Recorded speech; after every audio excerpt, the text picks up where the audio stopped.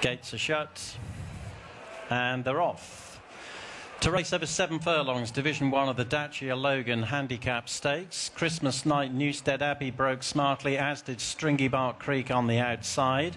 Sarango is handy running the inside, chased by Viola Park. Then follows Fossa in company with Herm. Grey Destiny, Smuggler's Creek in the rear as they head off down the back straight, with Portrush Storm also in the last trio. 5 furlongs from home, Sarango has come through to take up the running from Christmas night, Stringy Bark Creek, then Viola Park and Newstead Abbey from Fossa and Herm.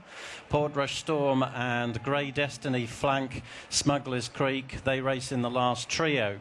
Turning left-handed out of the back, 3.5 furlongs to cover. Sarango leading Christmas night by 3/4 of a length, with Stringy Bark Creek moving around the outside of Viola Park. Newstead Abbey is 5th. Grey Destiny making an effort, with Fossa now becoming outpaced on the inside of Herm. Smuggler's Creek and Portrush Storm the last pair. Passing the 2-pole, Christmas night regains the advantage from Sarango. Stringy Bark Creek, Newstead Abbey coming after the new leader, then follows Viola Park heading down the straight and inside the final furlong, with Newstead Abbey coming after Christmas night. Stringy Bark Creek and Herm 3rd and 4th into the final 100 yards. Christmas night keeping on, dourly out in front, holding them all at bay. Christmas night holds on well, tight second between Newstead Abbey, the running on Grey Destiny.